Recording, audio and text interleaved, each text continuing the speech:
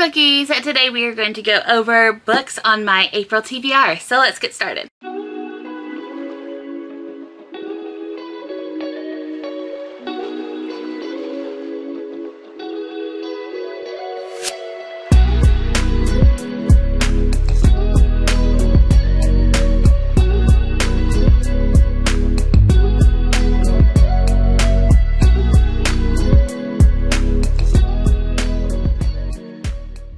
Okay, so April I'm doing things a little bit differently.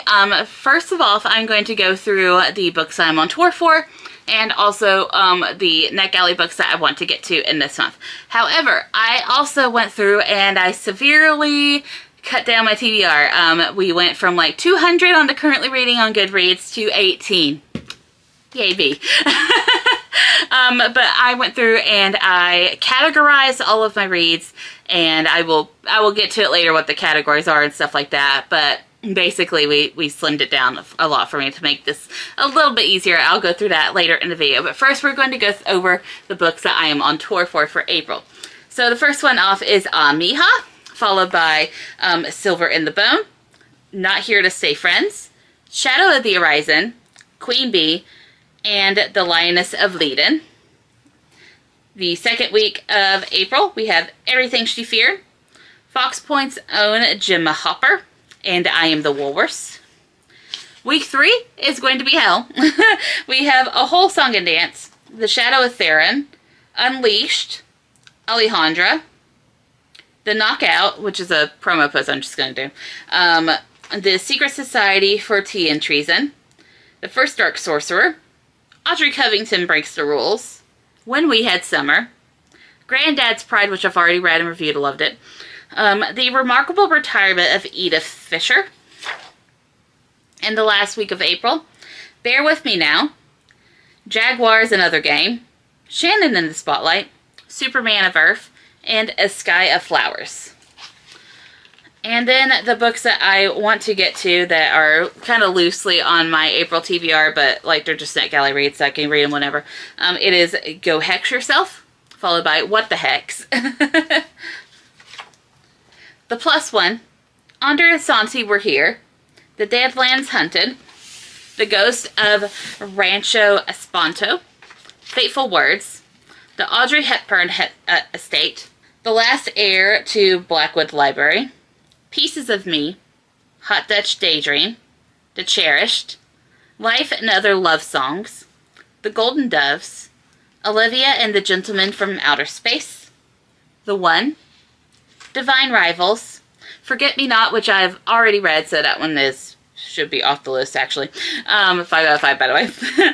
This Bird Has Flown, Wings Once Cursed and Bound, Desert Phoenix, Tell Me What Really Happened, Someone Is Always Watching, This Delicious Death, French Holiday, The Gifts, and Stars and Smoke. So now we got that one out of the way, I'm going to go over what I'm doing for April. So I went through, like I said, and I categorized everything because I found that when I do a lot of work, like I do like a work buddy session and stuff like that with a couple of friends, but what I really enjoy doing is I put myself on a 50-10 timer. I work for 50 minutes, I break for 10, and then I read for 50 minutes and I break for 10. Then I just keep flopping back and forth, back and forth, back and forth. So I decided that what I should do is I should categorize everything and then I should read things. So like the first 50 minutes a day, I'm going to read the book that is on my computer, and the second one's going to be an ebook, and the next one's going to be like a tour book, you know, etc., etc., etc. We continue downward. So then I went through, I categorized everything, I put everything in order when I needed to read it, and I've got a pretty good order right now. The first one that we're starting off with, I'm still reading Midnight Strikes. I am still working on it, but I should be finished like either in another reading session or 2. Really good, by the way. I also, whenever I get a chance to work, I'm going to listen to Exiles by Jane Harper, which is an audiobook that I have. For my ebook, I am still currently reading Someone Had to Do It by Amber Brown and Danielle Brown. That, again, I'll get to. I'm I'm almost done with it. I'm almost done with it. Then I have books for a few readathons. The first one, I'm still working on my Trans Rights readathon book.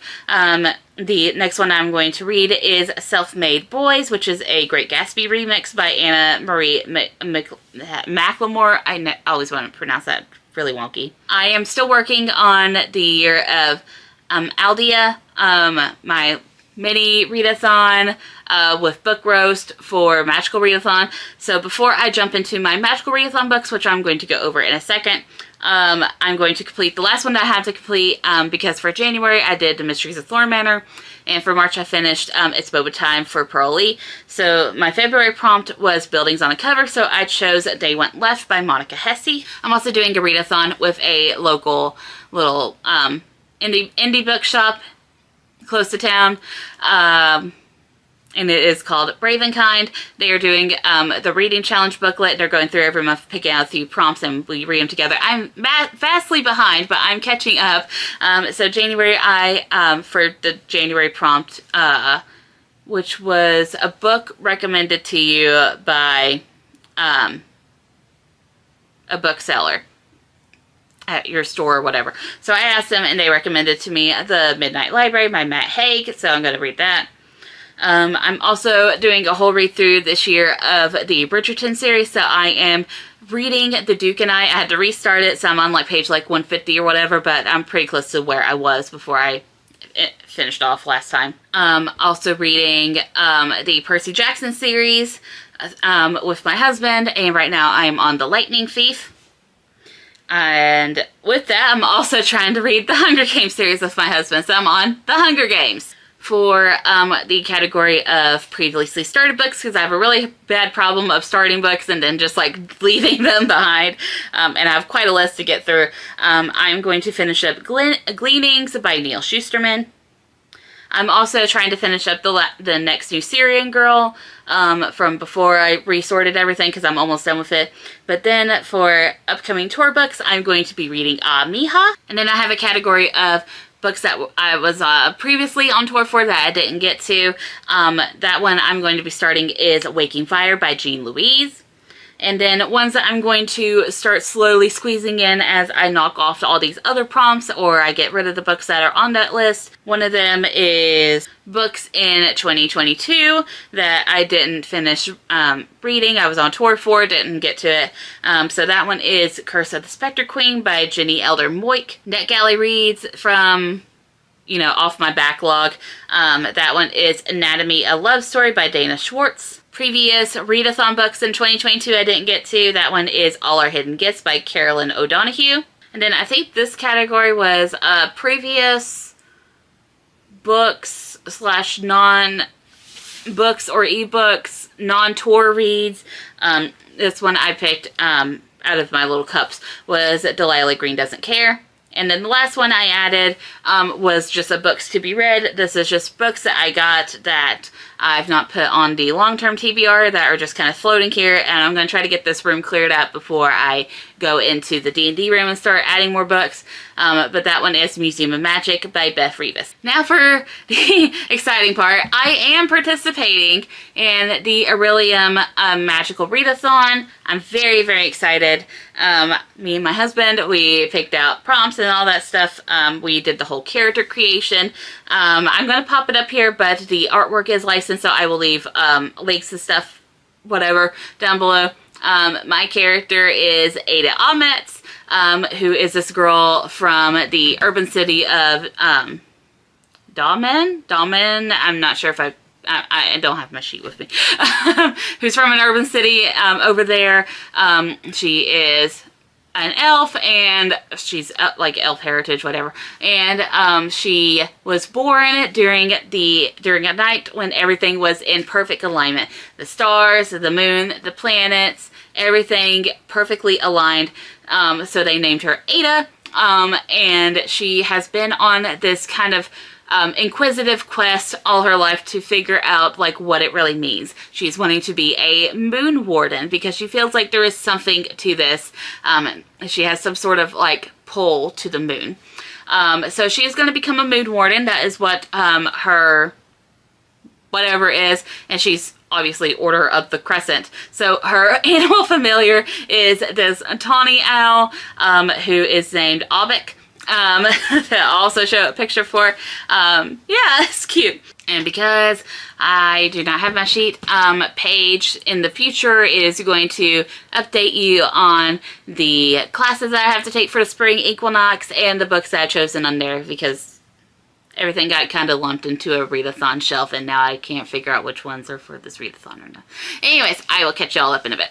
Okay, I said I would come back when I got my notes. I do right here. So this is Ada's notes, her character sheet, whatever. So for the spring equinox, there were 5 classes that we had to choose books for. The first one that I had for mine, and I'm going, what am I going for again? Moon Warden. I'm going for Moon Warden. It made sense with everything.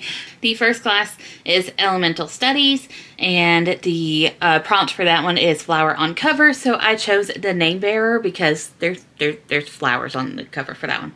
The next class is Astronomy, and that one is 2 letter E's in the title. So I chose There Goes the Neighborhood. There's many E's in that title, so. The third one is Art of Illusion. The prompt for that is match color of clothes to cover. Now, these weren't the clothes that I was wearing. I was wearing a white tank top and over top of it a gray sweater. So I chose 7 Faceless Saints because it has the gray, black, and white combined together. You're gonna have to ignore the cat, she's having issues. The fourth class is Restoration, and the prompt for that one was close your eyes, shuffle, and point. So I closed my eyes and I shuffled my finger around a big TBR stack, and I pointed at I Will Find You Again. So that is going to be that book. And the last one is Spells and Incantations. Target length, the prompt for that one is target length for the book has to be between 389 and 415. This one took a while for me to find. It took a while for Ethan to find too.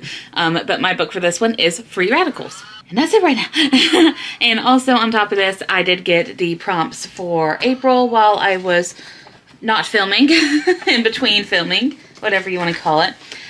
So the prompts for April for the Brave and Kind Readathon. The first one is attend an offer event, which I am going to do anyways. I'm going Friday to attend Silver in the Bone. So I put books for these even though you didn't really have to. So the book I have for this one is Silver in the Bone because I had to read that one anyways. And then the second one is read somewhere you've never have before. Again, I chose a book for this prompt and I chose Sorry Bro, and I'm going to go up on a reading retreat soon, and I'm going to read up there somewhere. And yeah, that is it for my April TBR. It's a lot, I know, like it always is. But yeah, so thank y'all for watching, and I'll see y'all later. Bye!